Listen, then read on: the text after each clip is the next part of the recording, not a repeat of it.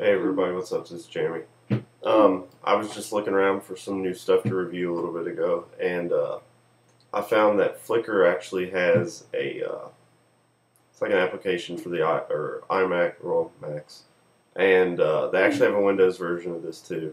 And I don't really use Flickr that much. I have an account, but I don't really use it all that often. And then I saw this, so I will use this quite a bit more to back up my photos and stuff. So. I'll put the website on here and in the description and show you the link on how to get this. But you can go over here and you can add your photos, highlight a photo and remove it.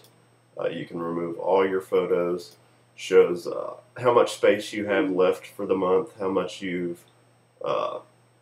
space you've used on this recent uploads.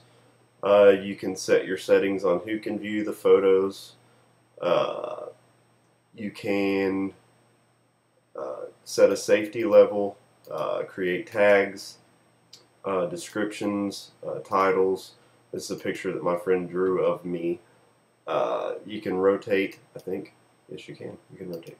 You can go up here, the menu bar, and it tells you a little bit about it. Just, the general stuff.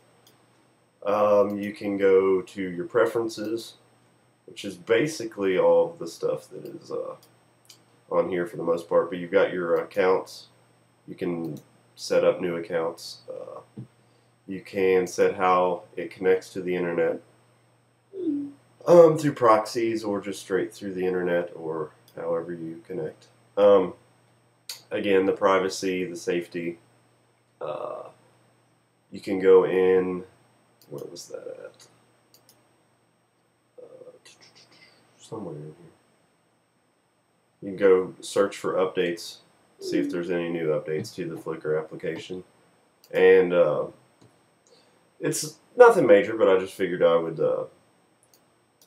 review this real quick just because it's going to change how much I use Flickr. Probably from not very much at all to quite a bit more. So definitely easy to use, doesn't take a long time to figure out or anything like that, so I would definitely recommend trying this.